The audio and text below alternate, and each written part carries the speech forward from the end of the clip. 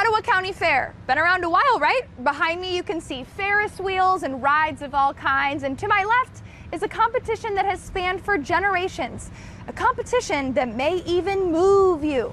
Nerves? Showing cows is really nerve-wracking, but when you get in the ring, it's all fine. On nerves? I get very nervous. I am a very nervous person. On nerves. It can be a little nerve-wracking, but it's fun. This isn't the first rodeo for the Hunderman family. I showed from the time I was 12 through 18. Eric Hunderman's daughters, Blakely and Kenley, are following in his footsteps. My dad did it, and so I get to learn like what he did. When his girls show cows, the sister connection is replaced by a knockdown, drag-out cattle battle. It is a lot of bickering, but in the end, it's all worth it. Then back to friends.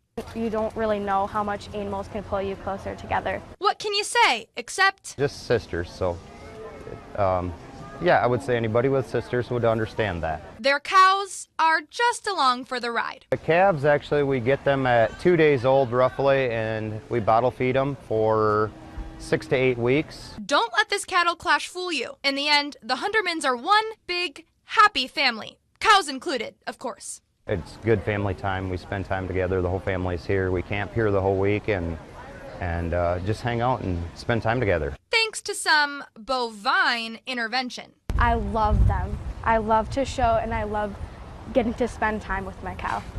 If you want to see the Hundermans show their cows, or you want to see other families show their animals, you can come to the Ottawa County Fair through Saturday.